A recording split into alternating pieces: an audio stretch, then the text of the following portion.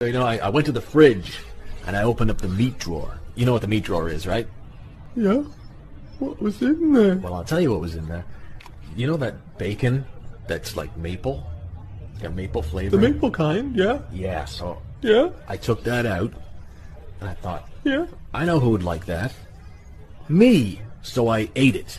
Oh, no. You're kidding me. Nope. Not kidding. You know, I also noticed there was some beef in there.